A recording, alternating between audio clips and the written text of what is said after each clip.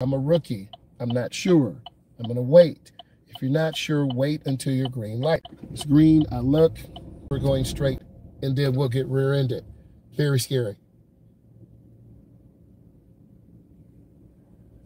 I'm checking my mirrors. I have a red light. You see an outside view. I'm hoping these cars see me. Try not to make lane changes through intersections. A very dangerous habit. I'm going to turn in. I'm going to get in when the line is broken. I go up and look left, right, and left. This is where rookies mess up. They go too fast and almost hit the curb. And here's another rookie mistake or tip.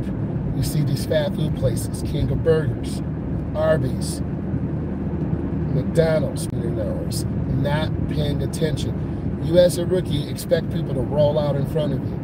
Speed is good, scan the intersection. You're looking for people, you're looking for cars, you're looking for animals. I think there was a bed frame on the expressway earlier, so you never know what's out here.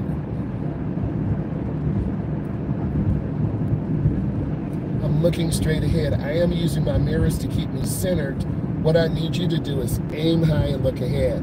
And at the light, we're going to make a right turn. So you want to look for the road to go to the right. That was a good blinker with that car, but I want to do better. I want to be better than them. Now the line is broken. I come up. I'm doing my observation. I look left, right, left, squeezing the brake, and I turn smoothly. And that's a pretty good turn. If you go too fast, you're going to swing out to the left and crash.